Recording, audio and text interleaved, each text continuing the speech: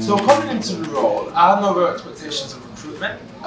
The one thing that I found as I went along the academy is that while it can be tough, and there will be days where you feel like things aren't going right, everything always turns out to work out very well in the long run, and it's become really rewarding, and it's become a lifestyle that I've actually come to enjoy. There is no real typical day within the academy.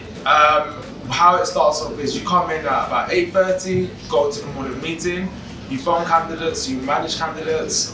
from